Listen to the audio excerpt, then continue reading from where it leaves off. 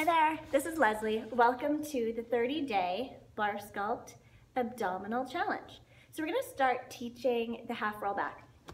So if you start sitting up on the mat with your back as straight as possible, arms reach out in front of you, press down like you're pushing down on a hard surface, scoop the lower abdominals under, and feel as though you're rolling back off your sitting bones, off your tailbone. Squeeze the shoulder blades together so you're keeping integrity in the upper body. Pull the abs in so your shoulders are open, your collarbone is open, the lower belly is rounded.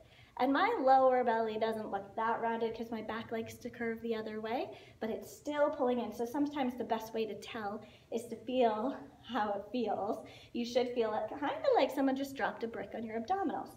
Keeping this shape, you're going to hold the abs in and pull it forward, keeping weight off the sitting bones, and then back.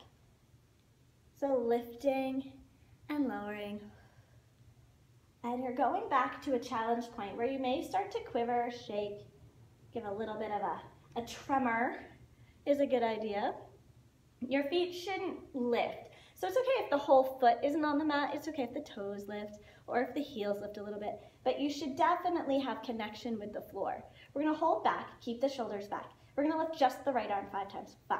Now if this is a lot for you, you can hold on with your left hand to the left thigh. Shoulders down. 2. 1, switch arms.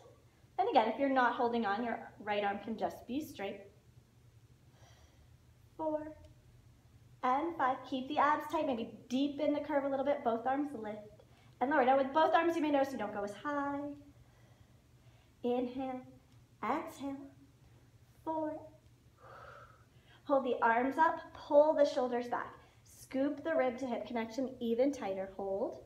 5, 4, 3, 2. Keep the curve, pull the abs in. We're gonna hold 5 more seconds. Maybe lift the arms higher. 4, keep the scoop. 3, 2, and reach forward. That's a good start. Perfect that. Maybe do it more than one set. Just because we're stopping here today doesn't mean you should only do that. You can continue to complete that over and over again. Have a great day.